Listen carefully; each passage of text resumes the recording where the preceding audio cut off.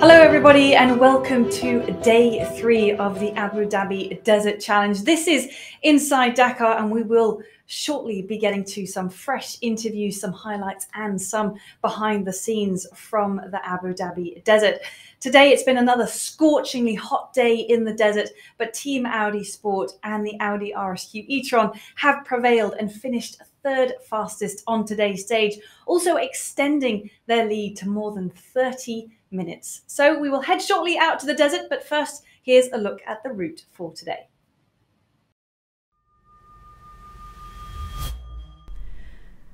Today's third stage of the Abu Dhabi Desert Challenge starts and finishes near the Qasr Al Sarab bivouac. Yesterday's stage was the longest of the rally and today's is said to be the most technical.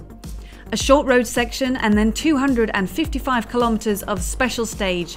The day's total is 290 kilometers. That was today's route. Now it is time to head out to the desert and find out exactly what it has been like out there today. And Stéphane Moser, can you hear me? You're looking surprisingly comfortable.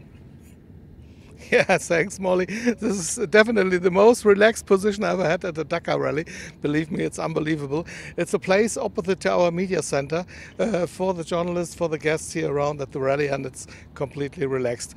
It wasn't relaxed outside today because it was windy. A lot of sand was flying through the air. The sand is everywhere. Wherever I go, I feel the sand on my body. And we can talk about this situation and how it helps or how difficult it was outside with Stéphane and Edo. They just arrived. They're sitting here on the opposite side to me.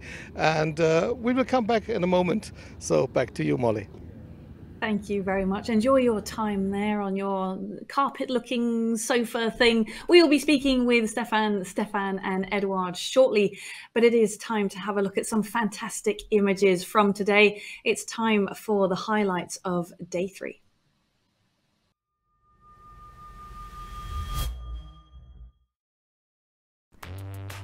Today's stage 3 of the Abu Dhabi Desert Challenge was proof of how tough this desert rally is.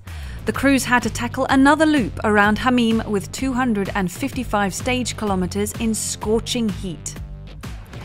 Early on, Stéphane Peterhansel put pressure on Yazid Al-Raji and overtook him.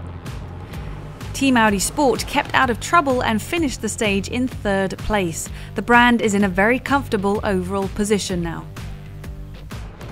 After early setbacks for Nasser Al-Attiyah and Sebastian Loeb 2 days ago, today was another top contender who struggled. Yazid Al-Raji from Saudi Arabia faced problems in the last part of the stage and lost his second place in the overall classification to Martin Prokop. This means that Audi drivers Stéphane Peterhansel and Edouard Boulager have massively increased their lead in the Audi RSQ e-tron. Yesterday they had an advantage of less than 8 minutes ahead of Al-Raji. Now the two Frenchmen are more than 30 minutes clear of Czech driver Martin Prokop after 3 of the 5 stages in Abu Dhabi.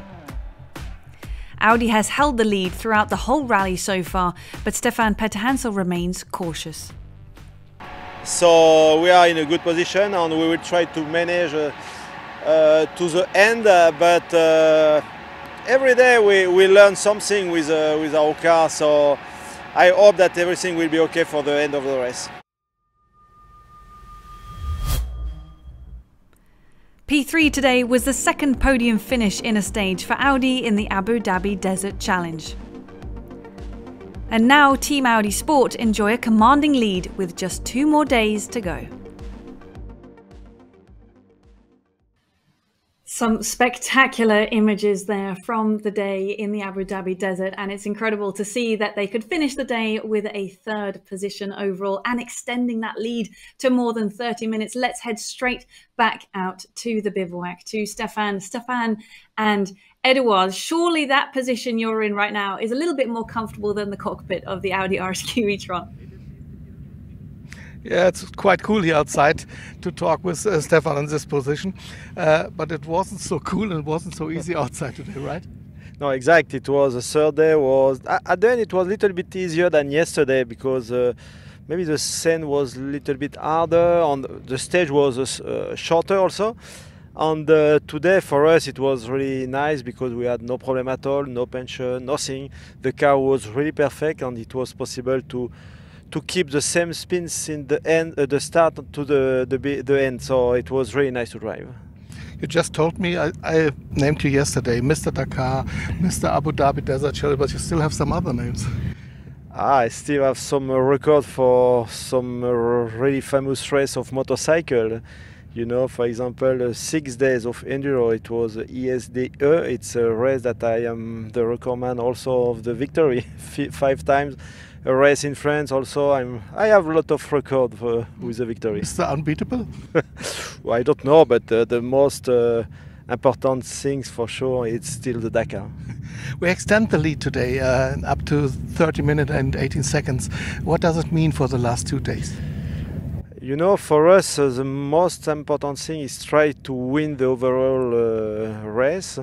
So it means that to win a stage, it's not really important. So we will try to manage the death gap.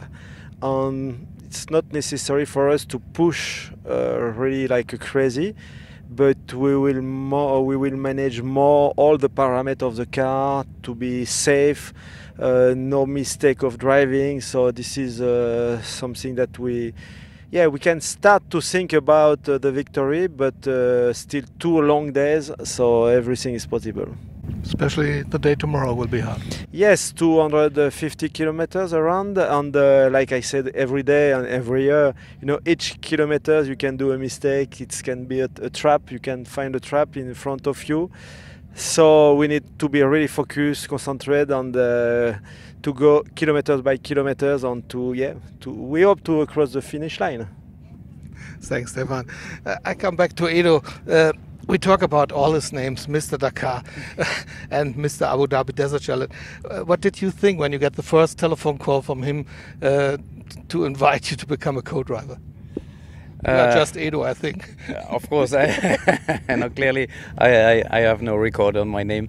No, of course, I remember clearly the moment he called me to confirm that I was chosen to be next to you, and I can tell you that I was in vacation in Letuke in a family house, and I clearly remember every moment of this time. Did you follow him when you were young? Of course. I mean, it's if I start to be a rider, it's his fault, because I was looking to him on the TV. I was saying, one day I want to be like this man. I want to cross the desert in motorbikes. I mean, my brother and I started motorbikes looking to the TVs of Dakar. And our heroes were Stéphane, Lalé, and Neveu and Oriol. I mean, all the French riders who make the history of Dakar. And we start riding a bike to make Dakar and nothing else. We are not interested by something else. Did you sometimes sit in the car and think about, is it real or not? Especially at the beginning, and now, of course, it's only 18 months that we are together, and each time we are racing together, I realize the chance I have. So clearly, every day is a winning day for me. Stéphane, I have to ask you once another question, because it was very windy outside. We saw a lot of sand and dust over the dunes. Is it helpful for you, or is it difficult? No, normally when there is a lot of wind, it's more difficult because the wind push the sand to over the dunes, or you don't see really if you are at the top of the dune or if it's just sand flying. So it can be really dangerous. So when there is a lot of wind, like today, I'm a little bit more safe than normally. So take care for yourself tomorrow, and hopefully we have not too much wind and good temperatures for you and the car. Thank you very much for joining us. Back to you, Molly. Thank you very much, guys. It was great to hear about your day in the desert, and well done on that third position overall in scorching temperatures exceeding more than 35 degrees. And it was great to hear that it was a trouble-free day, no problems with the car whatsoever. Now it's time to find out exactly what it means to be a chief engineer at Team Audi Sport. Here is today's backstage video.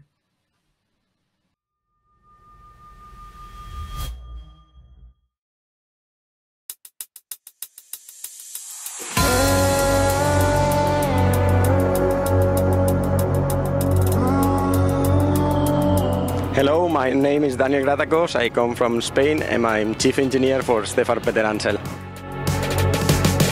I'm the key person in between the driver and the rest of the engineers, so all the information goes through myself to make sure that the driver doesn't get information from everyone, so it's only focusing on one person. In this case it's me. Well, normally what we go do, it's 1 hour, 1 hour and a half before the car has to leave. We come here, we make sure that all the systems are working. The day itself, when the car is out, we follow the race by live timing. And then when the car arrives, we do a debrief with drivers and all the engineers around the car, which every department, make sure that all the parts of the car are working properly, what need to be changed or what need to be replaced. And then at the night we do another rollout. We make sure that the car is race ready. We refuel the engine and then we go to bed normally. It's really hard because there's no communication with the driver and co-driver, so you can guess sometimes about the time stop. If it's a short 3 minutes, maybe it's a puncture or maybe it's another thing. Compared to the circuit where you have every 20 seconds information, and it's much harder to stay calm on this kind of situations. When I was young, I just already saw Stéphane racing and winning, so kind of, making a dream come true when you realize you're working with a legend. Yeah, I can speak French fluently, so it helped to communicate with the driver. It's easy because sometimes they need to really communicate it in their language to make it sure it's translated correctly. For me, the data analysis is the best thing. It's just not only what the driver tells you, but what is really transmitted in data.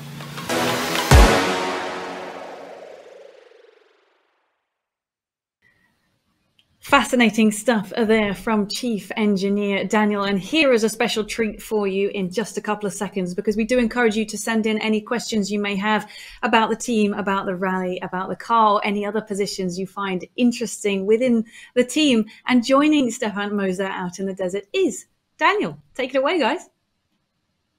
Yeah, Danny is just coming from the car to the carpet here in our little place. And Danny, we want to talk a little bit about the questions from our users, and they had a lot of questions. The first question was, what improvement have you done on the car since January? Wow, since January there's no big improvements. Basically the car is coming straight from Dakar, so there was no improvements. Small adjustments in software updates, which is basically what we found in Dakar and we could still have done until there. Next question, I think, is very easy for you. How many kilowatt hours have the battery? 55. 55. I think this was the shortest. Yes. Why does it look like the e-tron has an exhaust? Okay, well, it's a range extender, let's say. I mean, we need to generate electricity to make sure that we can do the whole stage. And the way to generate the electricity is through a internal combustion engine, which is generating the electricity of the car. And the next question must be totally easy for the chief engineer of the car. How long do you need to prepare the car for the next day? For next day, basically, so it's 5 to 6 hours, depending on the works we have and how the stage has been going. If we have to change some extra parts, probably if it's a gearbox, something, then it's 3 to 4 hours more. But basically, we go around 4 to 5 hours per day. After first impression on the car, how long do you need today? Well, today is going to be a little bit longer, maybe 6 today. Okay. Thanks for joining us. Thank you. Danny is the chief engineer of Stéphane Peterhansel, and back to you, Molly. Thank you very much for answering those questions. And of course, keep those questions coming in. We have 2 more days left of the rally and this show, and we'll be answering as many of them as possible. Now it is time to have a look at exactly what will be happening tomorrow. So here is the next day.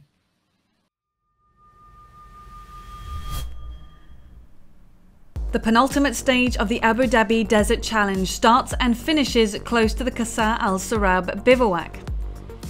A 243-kilometre special stage together with 153 liaison kilometres brings the total distance to 396 kilometres. Well, that concludes today's show. Great to hear from Stéphane and Edouard about their day in the desert, and congratulations with a 3rd place overall and extending that lead to more than half an hour. Like Stéphane was saying, it's now about keeping focus, playing it safe, bringing the Audi RSQ e-tron to the finish. And will we see Stéphane get his 8th victory at the Abu Dhabi Desert Challenge? We will find out in the next couple of days. We'll be back tomorrow with more Inside Dakar. See you then.